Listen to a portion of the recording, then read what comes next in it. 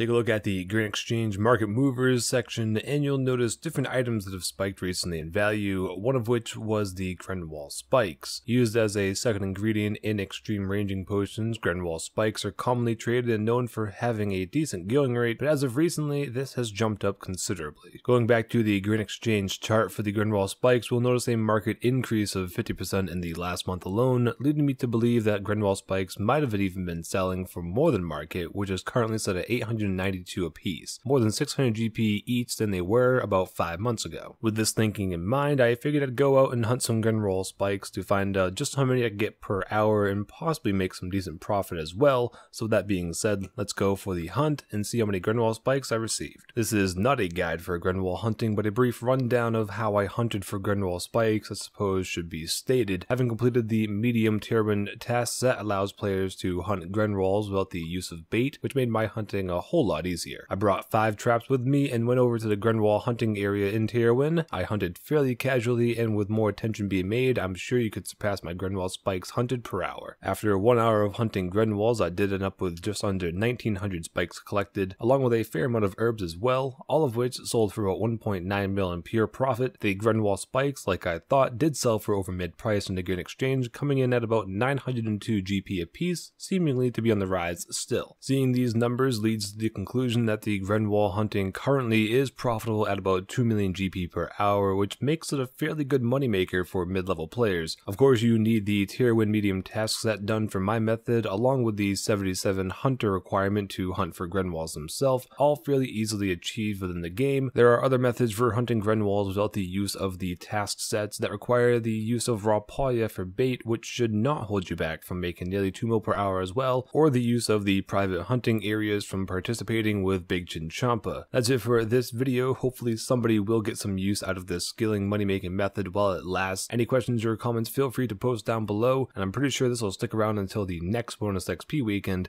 and I'll see you in the next one.